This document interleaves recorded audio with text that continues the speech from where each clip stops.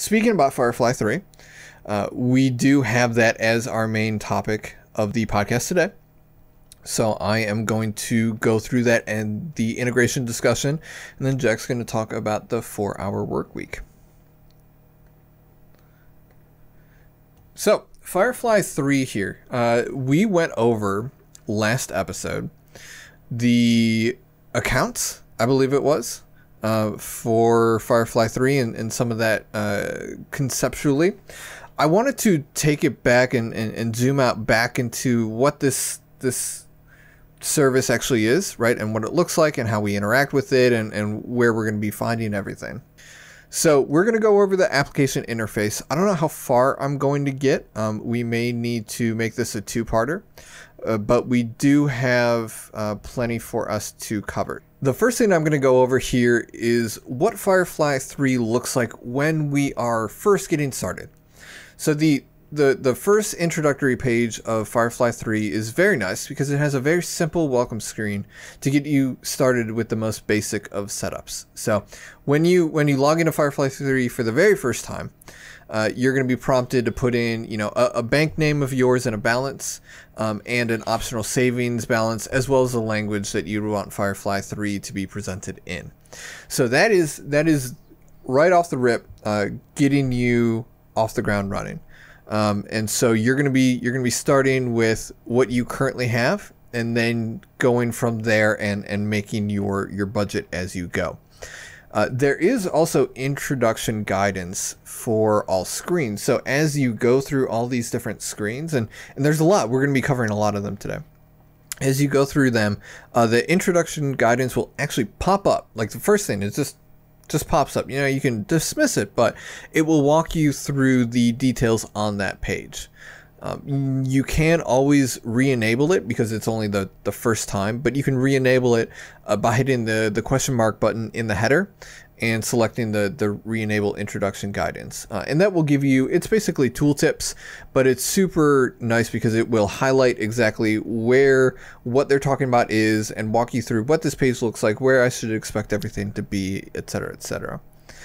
So that's been super helpful as I put these together. Today I have the dashboard, financial control, and accounting pages to go through.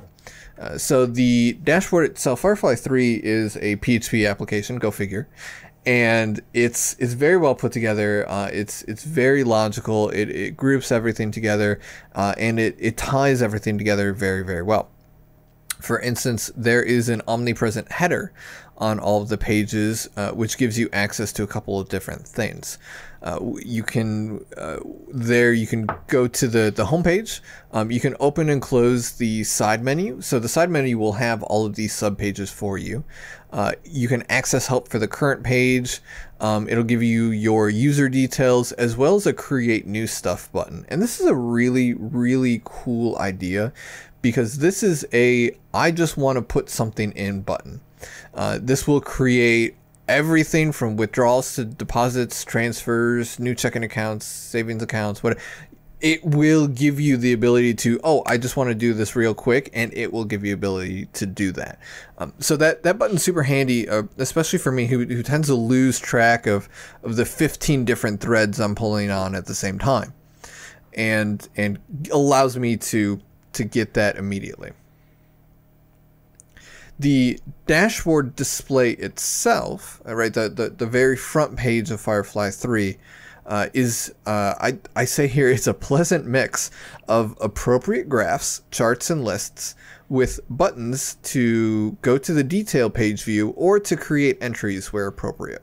Right. So it's a very good overview. Across the top is actually a banner of several key statistics, such as your balance, bills to pay, what you have left to spend, and your net worth.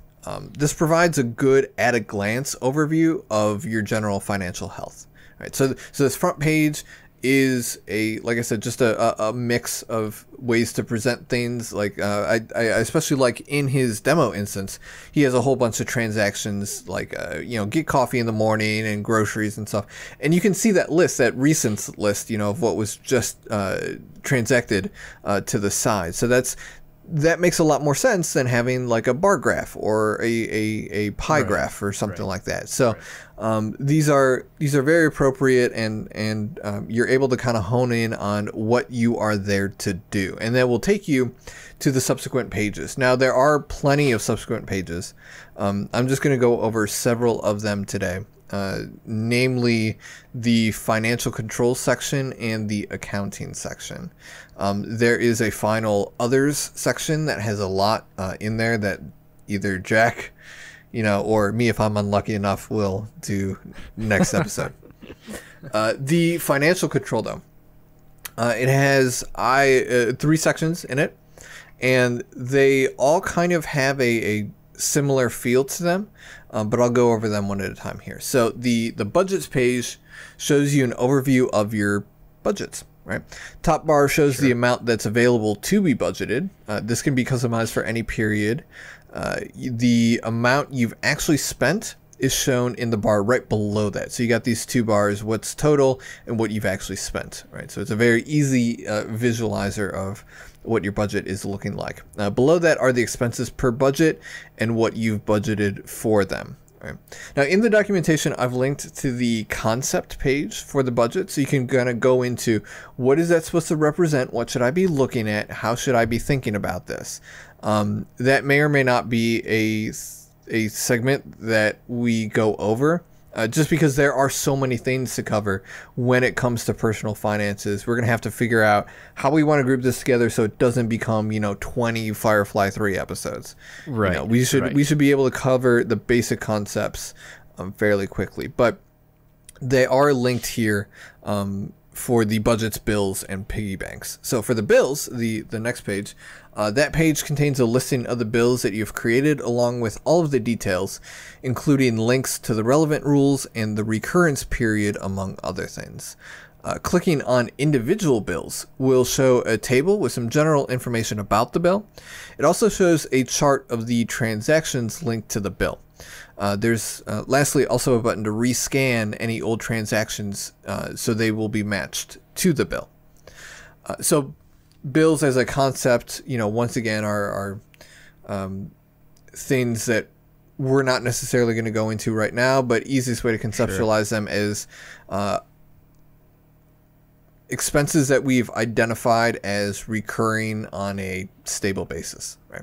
So these bills we kind of know are going to be coming due, and the way Firefly-III, using their envelope method, tracks them is by putting them in this bill section here.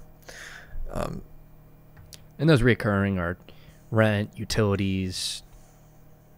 Would you put? It's anything that's reoccurring. Yeah, it's anything right? that's basically okay. Yeah, exactly. Okay. And it's not just bills, but like if I know I'm getting groceries every single month, right? That could be something that I put under the bills, right? Yeah. Okay. There are the way Firefly-III does it is the way any envelope system would do it, right? It gives you envelopes and expects you to be able to categorize it appropriately, right? So it's up to you, and there's categories and there's tags and there's a lot of other concepts around how Firefly-III expects to work, as well as how it allows you to work.